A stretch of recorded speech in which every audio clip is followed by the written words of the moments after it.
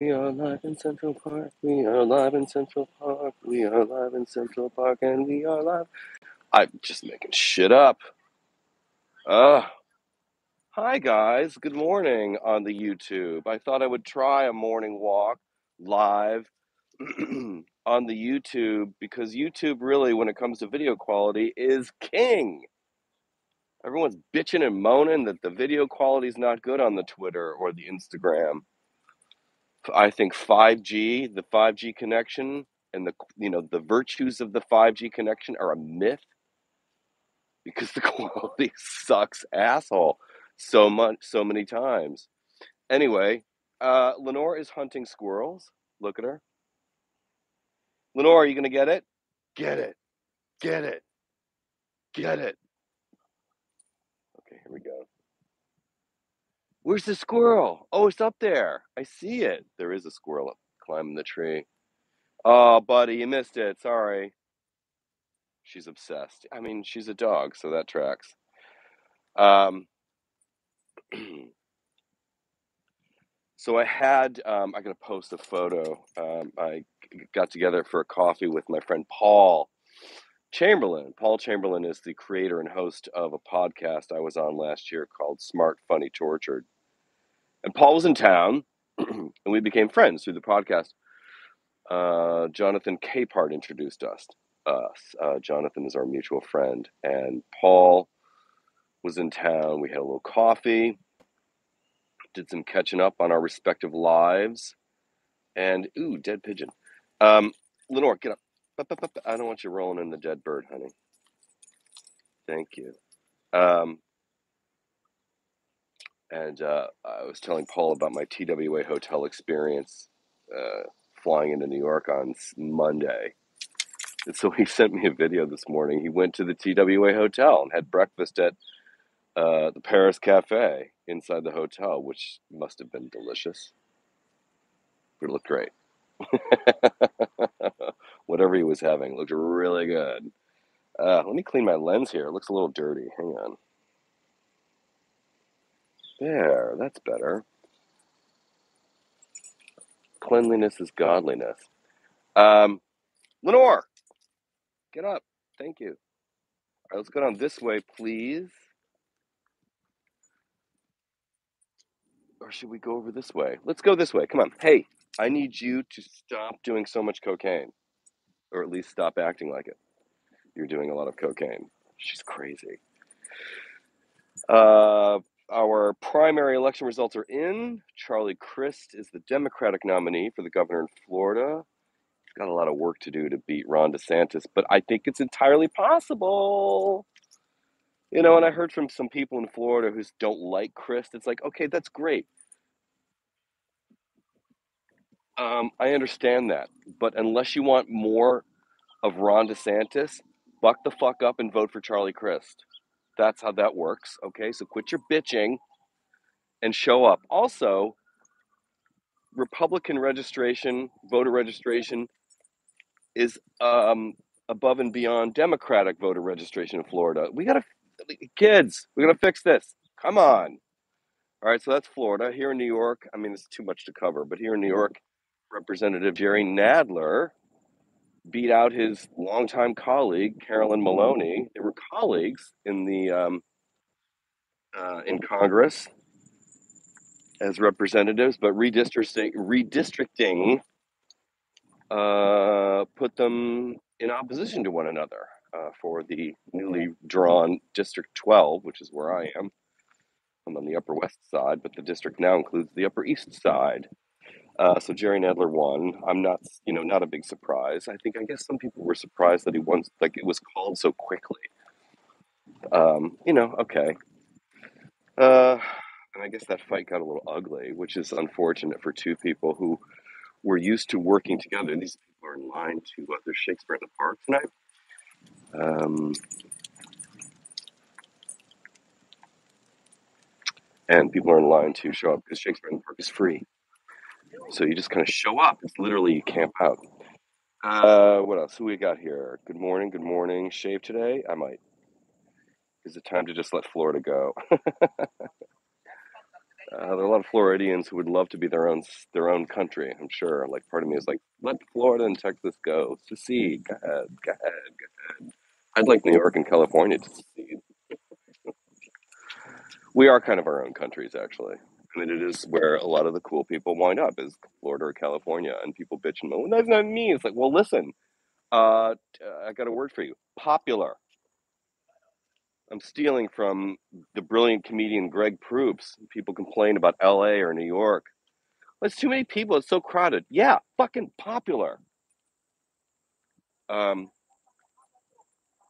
that's how that works. Just got a message from a subscriber, Susan. She said she's doing her part in Florida, which I appreciate, but I don't have to live there, so it's not up to me. I'm just saying it for the benefit of our friends in Florida. So, you know, Charlie Crist might not be your um, cup of tea, but listen, unless you want more Ron DeSantis, which I don't think any thinking person does because he's a dick, um, you vote for Charlie Crist. And he's a handsome guy. He'd be a nice guy to look at for a few years. You know, he's like a silver daddy, like good looking dude. He needs to get out of the sun though. It's a little too tan. He needs some SPF. Charlie Crist. He's going to be visiting the dermatologist for some Mohs surgery if he keeps getting tan like that. I say that for everyone's benefit. Um, what else? All right, so Jerry Nadler here in New York. Great, a fellow Upper West Sider, and I want him to get rid of the helicopters. So what I'm about to hear right now, that's a commuter. That's a rich person getting a ride to the Hamptons or an airport. It's just flying straight across. So that's a rich taxi. That's a wealthy person's taxi. Um, oh, what else happened? Val Demings, speaking of Florida, is going to be up against Marco Rubio. I'm sorry. Okay, so she's the Democratic nominee for the Senate, going against uh, Marco Rubio. I'm sorry, guys. There is no contest. Val Demings, talk about someone with so much to offer versus Marco Rubio, who brings nothing to the party. Nothing. Holy shit. So, yes, Florida, you've got a delicious choice in front of you with Val Demings. I'm jealous, actually. She's so cool. I love Val Demings. She really brings the heat. Uh, let's see. Russia might be willing to take them. Someone asks here, what is that one thing you do not like about NYC? Something I do not like about NYC. That's a really good question. Um, what do I not like about NYC? I guess there are a lot of things I don't like about NYC, but they don't really stand out to me because there's so much, as you all know, there's so much I do like. Um, what immediate? Oh, here's what I don't like about NYC. I don't like the way trash is managed. I don't like helicopters. We all know that. The non-essential helicopter. Listen, if it's law enforcement or the FBI or something like that, and helicopters, traffic and stuff, um, yes, I'm all for those helicopters. It's the non-essential helicopter traffic that we all hate. I and any thinking resident of the area. But something else I don't like about New York is the trash management. It's really bad. New York City has not figured this out, and it brings rats. Here in New York, once a week, in my neighborhood, it's Tuesday night. The trash is piled up outside on the curb, and it's fucking gross. And other cities have worked this out. New York, it's not my job to figure it out. I'm not getting paid. If you want me to go onto some think tank, throw me a check, and I'll get on the committee, and I will, help brainstorm. But I'm not gonna. I ain't gonna. Daddy ain't gonna do it for free. But the trash management is pretty stupid. It's pretty stupid. There's something I don't like about New York. Yeah, Boston does it better. Cleveland does it better. That's just in my experience. I've never lived anywhere else. Um, yeah. So yeah, Val Demings. Let's see what else is new. Jerry Nadler, Charlie Crist. What else stood out to me? I don't know. We got 38 viewers here. May God bless you. May we all see you on Netflix one day with a series. Oh, that'd be nice. I fear that people just don't know what to do. Like, people in the business don't know what to do with me. So I just have to figure this out myself. No one's helped. Other people are more fortunate in that, I guess they're more appealing than I am, and have people who are eager or willing to help them, and see the money in that. No one's ever seen that with me, really. So I'm kind of on my own. So I appreciate the sentiment, I really do. But I'm wide open for gainful employment or work, but no one is interested. That's why one of the many reasons I love him, not giving it, but he's the only person who said, basically said, you've got something to offer. I like what you've got to offer. I want to bring it on board on my team. I know what to do with it, and here's a check. The only person, no one else has done that. So I'm grateful for that. Other than that, I'm on my own. So again, that's just like a long-winded way of saying thank you for your sentiment that I should have a Netflix show or something. But I don't. There's never been any signs that any help is coming in that direction. So I'm not holding my breath. Um, until then, I'm doing my own thing, like right here. Beautiful day. It's gonna get hot. It's gonna be like 90 degrees. Um, and I have two dogs who just are on completely different pages, of course, as usual. Um, for those of you who don't know, did I talk about this yesterday? Yeah, I did. I was in Nantucket this past weekend. Such a lovely weekend with lovely people. It's a great experience. I've already talked about that. Um, I am coming. It seems I'm coming out of the other side of this sort of post-COVID shit that I've had to deal with. With I had what I've had some symptoms post COVID and yeah, that many people have experienced. I've learned. I had anxiety or panic issues, cardiac issues, like heart issues, like palpitations, panic attacks. In the ER in Cleveland a few months ago. I would get exerted. I would feel exhausted and exerted very easily. Not really shortness of breath. I was able to really inhale a full tank. Always have been. That hasn't been a thing.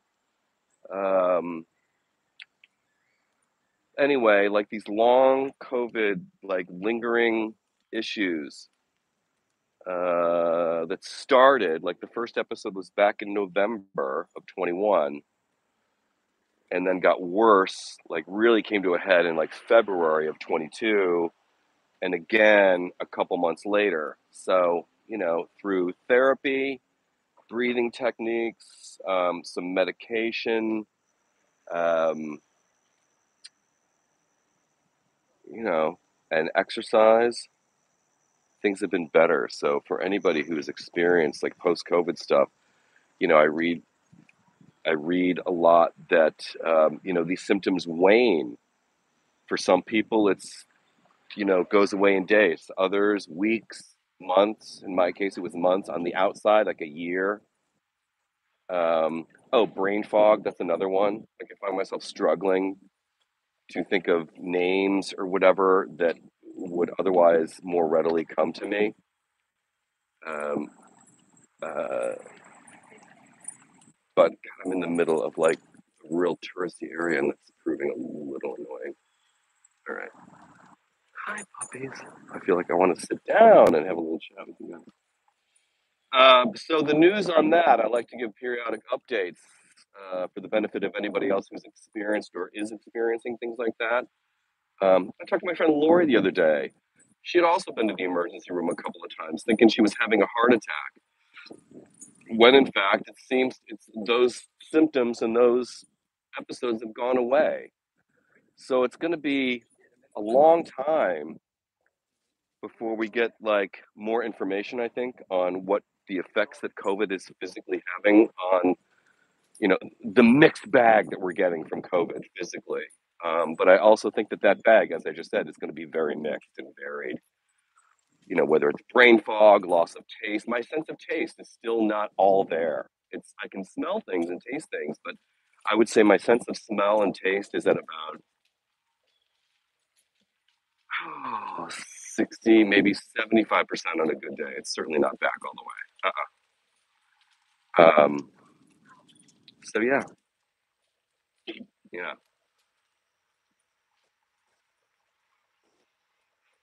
Utsav got his booster in India. That's great news.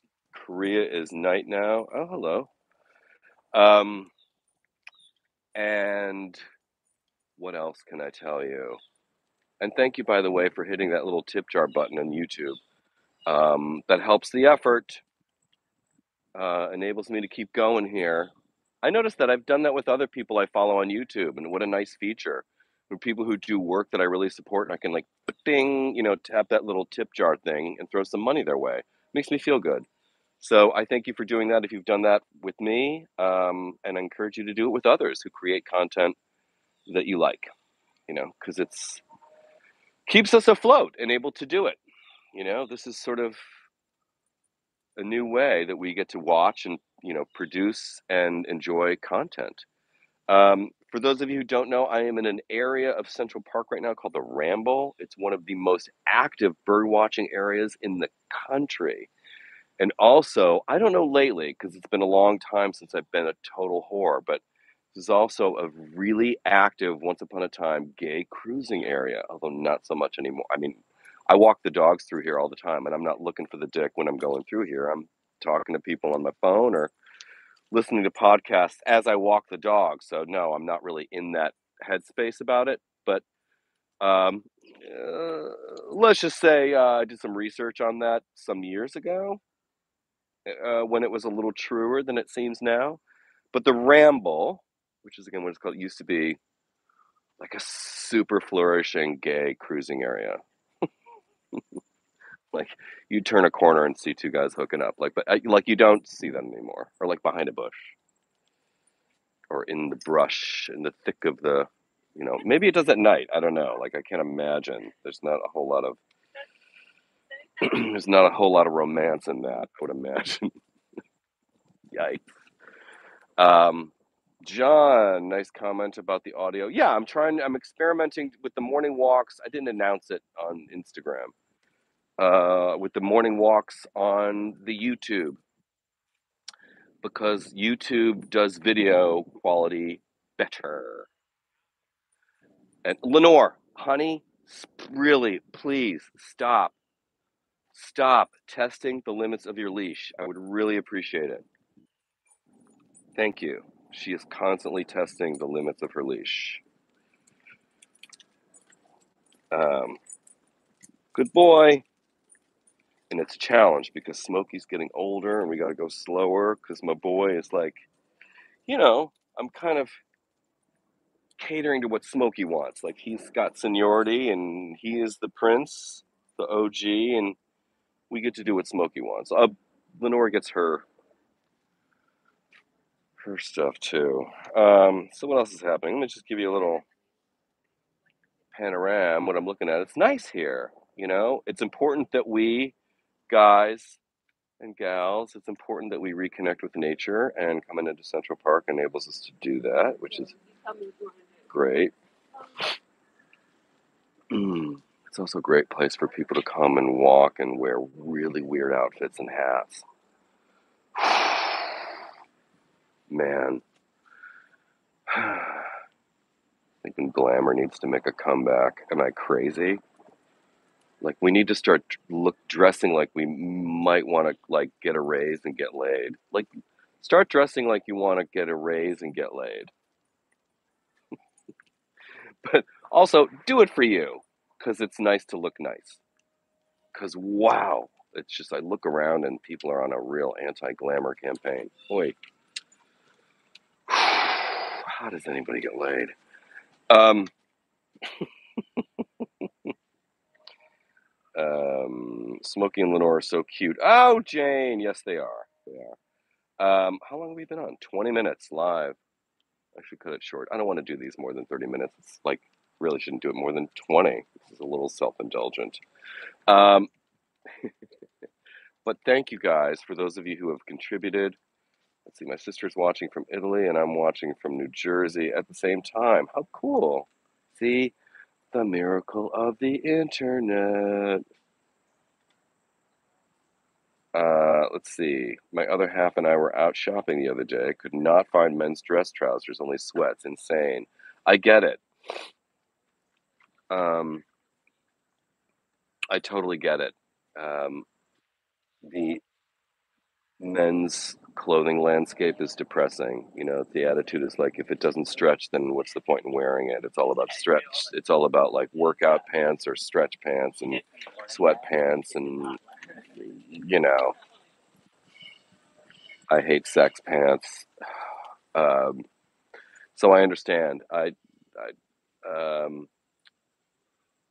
I do a lot of shopping online. I would rather not, like, because when you go to a store, like you physically you're going there and you want to know that you're going to get something. I would like maybe a thing to do before you go to a men's clothing store is to look at what they offer online before you actually go in person. That way you'd have a better idea of what to expect. But there's like all the stretchy shit, like fucking J. Crew. Like you cannot find cotton chinos at J. Crew that don't stretch. I want 100% cotton chinos or khakis, whatever you call them, and like they all have stretch in them. Stupid. What is that? Stop it. You know, stretch means there's rubber in it. You like we're all wearing rubber in our clothes and it's hotter and the rubber stops stretching and it blows out and it winds up in a landfill and it's toxic and I don't care if you call it a elastane, um, whatever you call it. Anything that stretches has rubber in it and it stop it. Fucking stop it. Ugh, yeah, I'm really mad at J. Crew right now. I'm mad at most brands. But J. Crew has dress pants, like they're suiting, like the Ludlow suit, and I forget what else they call it, but their suiting is nice. Hey, Lenore, and they J. Crew sells them their suiting in separate, so you can get the suit, or you can get just the jacket, or just the pants. So that's an option. Suit Supply is another one. Those are my two, like because I've always been a guy on a budget. If you've got more to spend, great, go to Saks, Fifth Avenue. But um, yeah, okay, guys, let's sit for a second and talk to our friends here on the YouTube and on the Patreon. Um,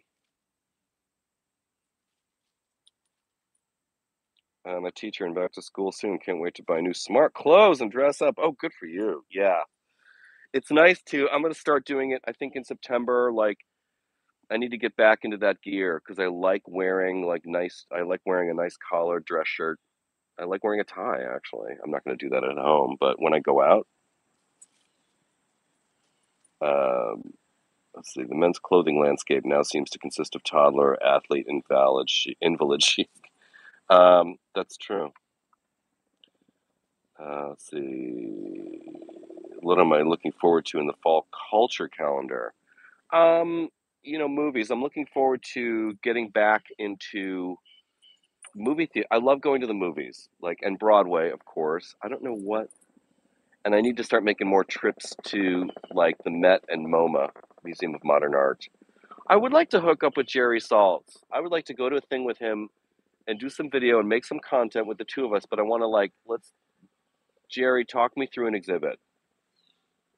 Talk me through an exhibit. And get his take on things. Jerry is for those of you who don't know, Jerry Saltz is the senior art critic for New York Magazine. Really good at what he does, but also become quite a social media personality, and he and I have been connected for a while. Smart and, oh, there's a tourist helicopter. Ugh. Smart and super funny. And I love what he has to say to artists about stop being a baby and get to work. Yeah, because I need to be reminded myself to stop being a baby and get to work. Uh, Culturally, what am I looking forward to this fall? Um, the Lincoln Center Film Festival. Um,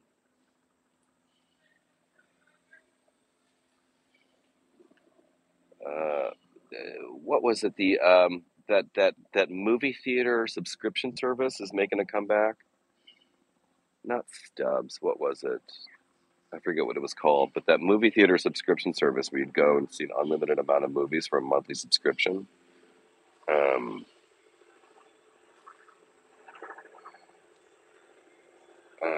let's see. Khakis from LL Bean.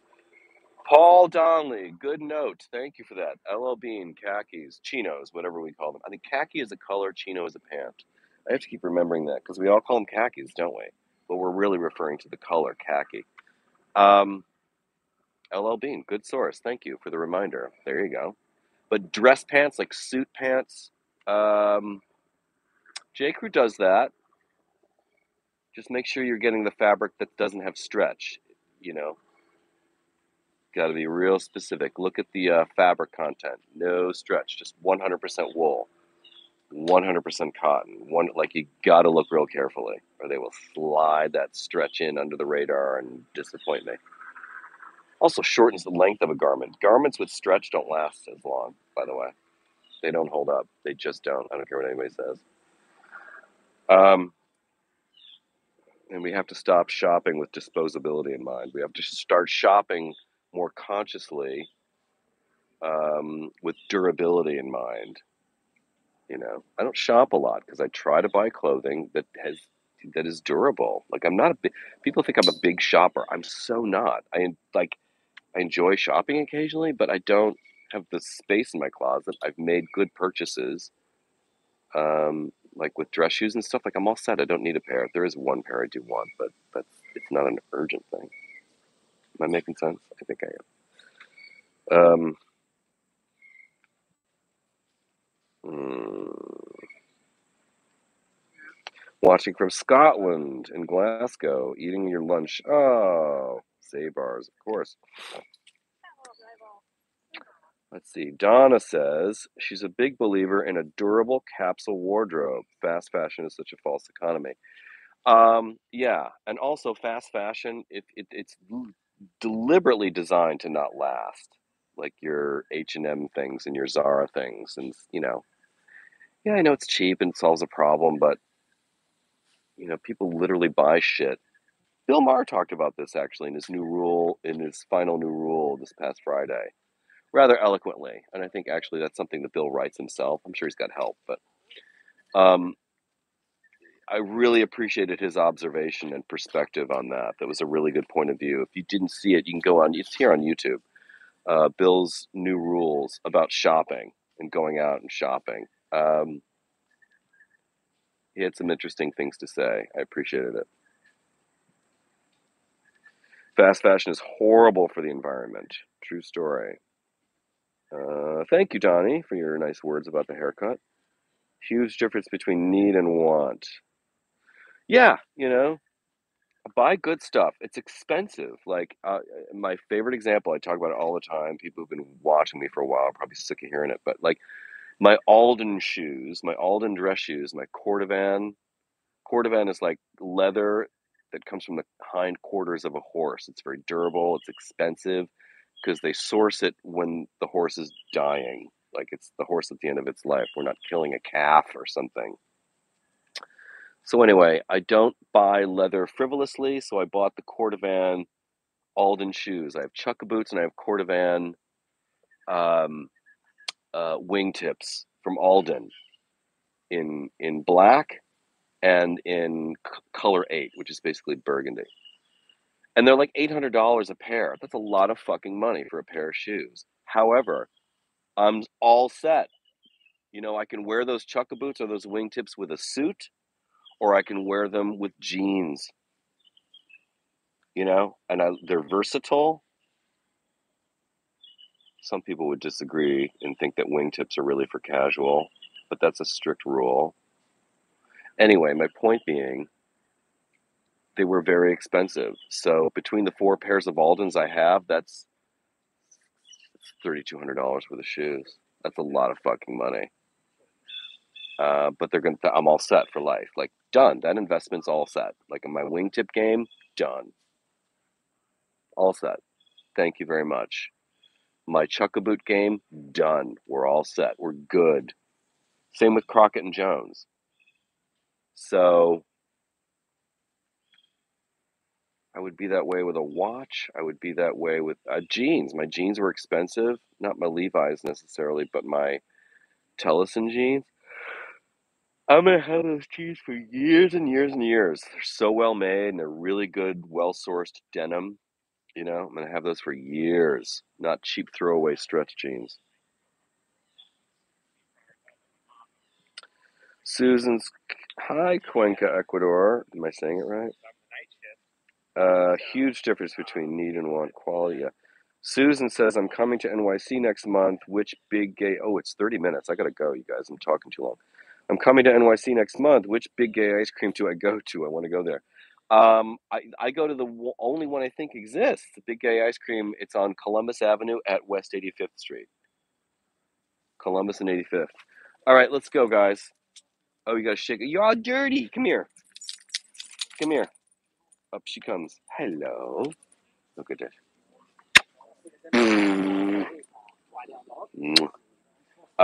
Yeah, Big Gay Ice Cream on 85th and Columbus. Thank you for that sweet baby kiss. I love the puppy kiss.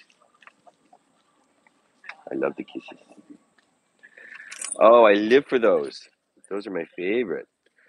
Um, so that's it for the morning walk. I'm so glad that you guys were able to join here on the YouTube experiment. I'll keep doing this, and I'll like maybe try to do it at the same time every day. I like the idea of going back to YouTube for the video stuff, especially live, because you know that YouTube does this better. It's just YouTube does this better. Ugh. What I call getting dirty, the dog's called getting dressed. I know. So there were helicopters. There just aren't as many today. Yeah, I think the tourist helicopter thing. School year is starting, so maybe the tourists aren't out yet or aren't out. So school year is beginning. The helicopter traffic goes down generally during the school year because tourist season is wrapping up, or the summer tourist season, I should say, is wrapping up. Holiday season is magical. Like holidays in New York is magical. I kind of love that. The tourist season goes up again. Uh, so helicopters, not as many because I think the kids are back in school. Also, it's expensive. I don't know. Last time I looked, it was a triple-digit number for a helicopter tourist helicopter ride over the city. So it's a little fancy. All right. Anyway, thank you guys for tuning in and joining me for the YouTube morning walk experiment. Look at that sunlight. Oh my gosh, summer, summer. All right, kids. Talk to you tomorrow. Bye, and thank you.